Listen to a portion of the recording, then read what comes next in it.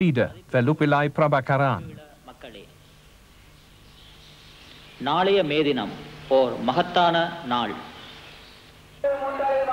The amount of popular support for his guerrillas is hard to assess.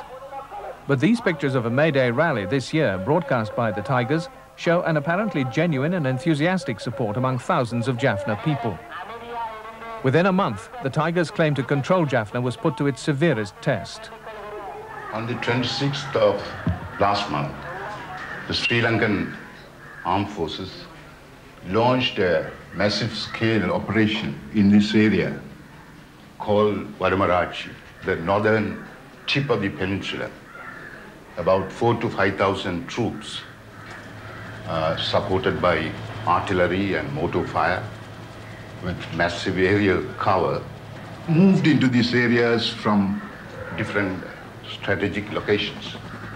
And within a few days, they have captured important strategic towns, and the entire area was brought under their control.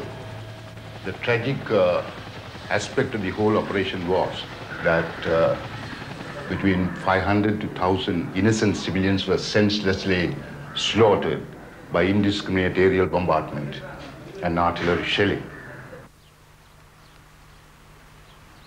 There is complete disagreement between the Tamils and the army, which is 95% Sinhalese, about the scale of civilian casualties. The military are adamant that they minimized civilian suffering. We had to avoid the civilians as much as we could, but in spite of it all, I think there were about 47 civilians killed and about another 180 to 200 injured. The opening shots of the battle for Jaffna, captured by the Tigers' own camera. The pictures show government planes rocketing and bombing the peninsula. The rebels say that many of their targets were civilian, and they produce photographs of the dead and injured in the Jaffna hospital. Air and artillery strikes had already caused extensive damage to the hospital in previous battles. But the government dismisses Tamil claims that the armed forces attacked civilian targets. The army would not deliberately and intentionally drop any bombs on civilian areas, but where they have felt that the militants are fortified in bunkers and other such type situations and carrying out campaigns against the government and the civilians who are opposed to them, the military may have, though I'm not advised on this, resorted to aerial bombing. But there's considerable evidence that they've hit civilian targets. The hospital Jaffna has had a great deal of aerial damage. That can't be justified in any strictly military sense. Well, I wouldn't try to justify it myself, but where there is a virtual war it's done in the name of your government. It's done in the name of a government.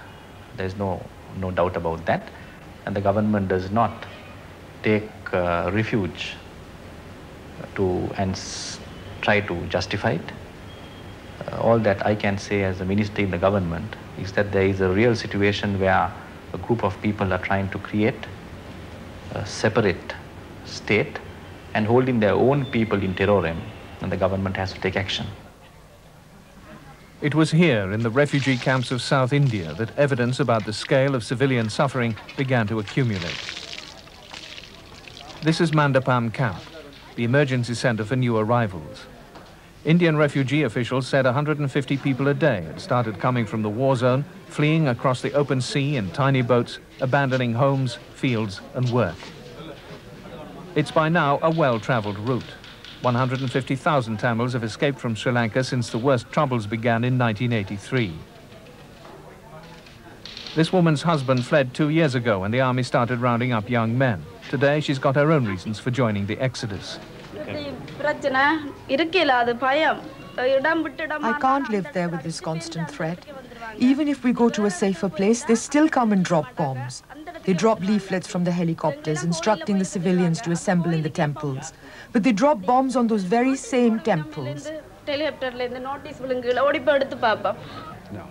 No, that is incorrect. I'm aware that some civilians got injured in a temple. If you know, I don't know whether you've been briefed on this, there were 11 places where we told the civilians to gather. And that was printed out, distributed in leaflets, came on the radio, and all those 11 places were untouched. This man and his family gave more detail about the air attacks. Even now, they are dropping firebombs from Avro transport planes on the houses. These firebombs are barrels filled with petrol. Most of the houses are burnt to ashes by these firebombs. We were lucky to escape. This hospital at Puloli in the Vadamarachi Strip bears out the refugees' story. The survivors of an air attack on a temple, 10 women and children in this ward, 6 men in another, are being treated for serious burns. 25 people died in this incident alone. This 23-year-old woman was 8 months pregnant when the firebomb hit her. She lost her baby.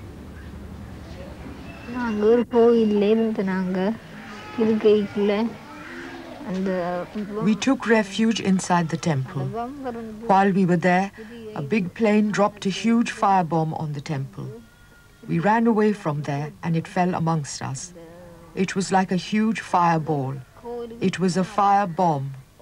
The first bomb dropped at the rear of the temple. So we ran out of there to take cover somewhere else. But they chased us and dropped a second bomb among us. This woman talked of something even more serious.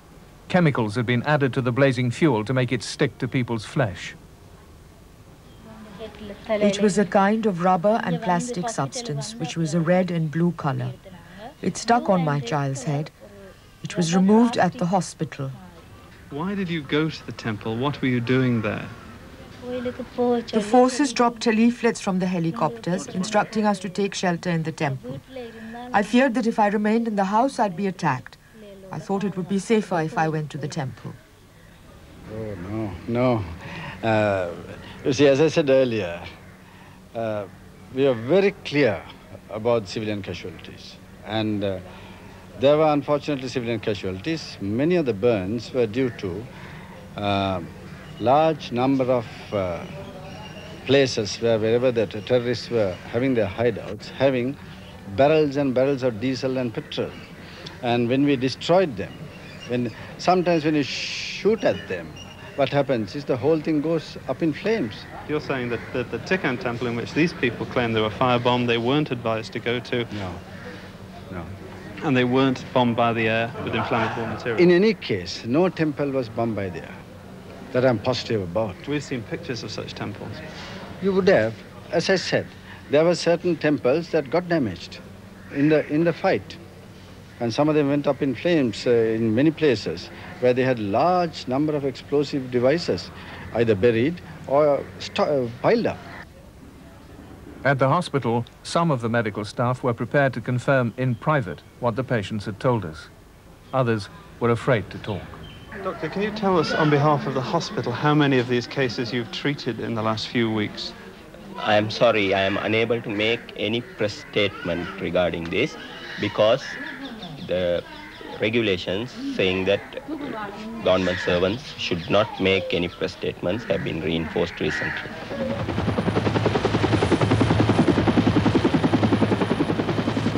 The offensive started on May the 26th and lasted 10 days, giving the military control of the key Vadamarachi Strip.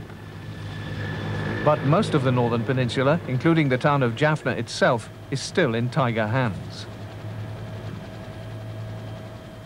This is the new front line. Kankasanturai was once a prosperous coastal town. It took a heavy beating in the offensive. Young men who remained were rounded up by the army, and more than 1,000 families fled. The town they left behind is suffering once more to protect military gains. Soldiers are creating a no-man's land to keep the tigers at bay. How are you managing to clear away the houses that are built of brick? No, in fact, we are not going to break the houses because we can't afford to break it because these people have to come back one day. Right. But things like Kajan huts, it has to be cleared. I heard some dynamiting as we came in. What was happening there? No, there are certain places that we cannot be helped. It has to be open. When the troops moved in, thousands fled. Most moved to Tamil areas of Sri Lanka away from the fighting, but some made it across the sea here to India. They brought few possessions, but most carried with them stories of suffering, and some allegations of atrocities at the hands of Sinhalese troops. What have the soldiers been doing? They have taken the women away, and they have taken the boys above the age of 12 to the army camps. The soldiers have been breaking bottles and scattering the glass on the floor, and ordering the prisoners to roll over on the broken glass. What have the soldiers been doing? They have been raping women. I have seen about 20 such cases of rape victims who were dead.